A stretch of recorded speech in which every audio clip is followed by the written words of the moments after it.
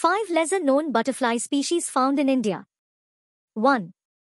Malabar banded peacock has black wings with broad yellow bands and blue and green markings found in the western Ghats region of India. 2. Tamil lacewing has bright orange wings with black markings and a thin white border found in the forests of southern India. 3. Southern birdwing has black wings with yellow and green markings. The male has long, slender hind wings that resemble the tail feathers of a bird found in the western Ghats region of India. 4.